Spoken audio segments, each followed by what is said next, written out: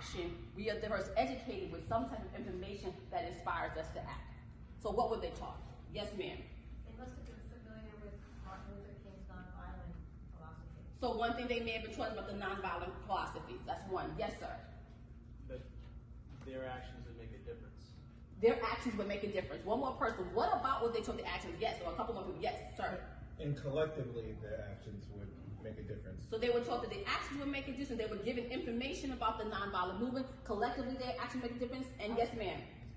They understood. So in order for them to be inspired, to want to take this action, there has to necessarily be information. There had to be a foundation of what they received in order for them to take that next step. Does it make sense? And we're looking at how do we inspire that in our classrooms, amongst with our young people, and to cause them to want to make systemic change in their society. I realized I didn't introduce myself, but I just jumped up. You know, teachers, I just started teaching.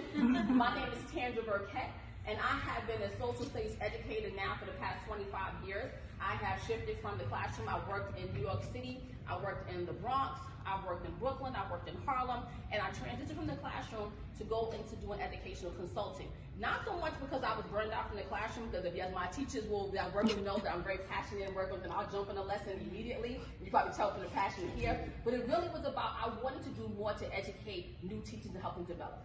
And I wanted to expand that, just that information, so be able to have the classrooms that are more holistic, classrooms that inspire young people. So that's why I switched from teaching young people to working with teachers and be able to do that. So we're looking at those different perspectives. So I just realized I didn't say hi.